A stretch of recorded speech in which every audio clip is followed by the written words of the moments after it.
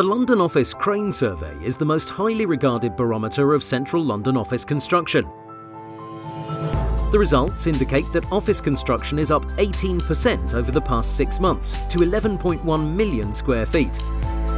26 new office schemes have started this survey, totalling 3 million square feet. Of the space under construction, 38% is already let, with TMT continuing to lead leasing activity of new space. Over half of the space under construction is scheduled to complete over the next 15 months. Delivery of new space in 2015 is expected to be at its lowest since 2012. 2.5 million square feet of new office space has been completed so far this year, despite a large increase in new starts this year. The short-term supply shortage means that rental levels are still subject to upward pressure. Also, short-term shortage will continue to fuel pre-letting activity.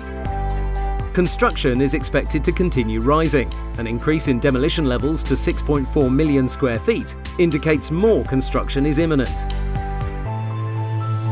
Our analysis of future schemes shows that delivery of space in 2017 to 19 may exceed the long-run average.